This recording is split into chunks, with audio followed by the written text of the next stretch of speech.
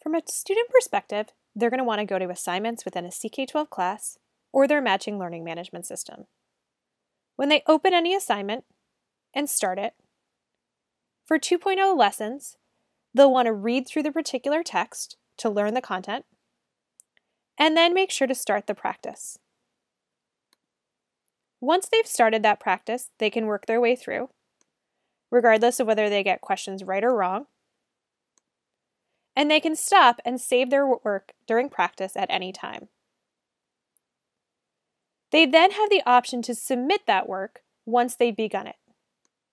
For practice, they can turn it in up until the due date, so turning it in now, partially done, is not a problem. But that will allow you as a teacher to start seeing that grade. It tells them what their score is, and then they can click Turn In. Now notice they now have the option to turn it in again if they wanted to continue the practice and work from there.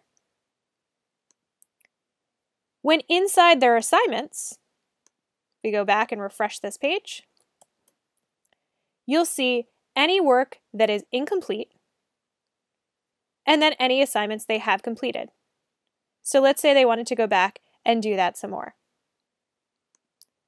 Note that if they have this little horn right here, it says they completed that assignment, but they haven't turned it in. So this student would need to go ahead and open that assignment and click the Turn In button at the top in order for you to see their work. It's red here because it was past due. There are similar turn-in buttons on many of our modalities across our system, so just make sure that if your student scores aren't showing up, that when they've completed their work, they click that turn-in button.